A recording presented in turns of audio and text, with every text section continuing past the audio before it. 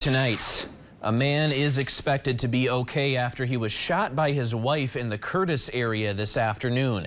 The Mackinac County Sheriff says the man was grazed in the side of his head at the Curtis Travelers Lodge. While responding to the shooting, sheriff's deputies learned a physical altercation was still taking place between two men. One of the men and the woman fled the scene but were found at a nearby home. They're now in the Mackinac County Jail. The man who was shot was taken to Newberry Helen Joy Hospital. He's expected to be okay.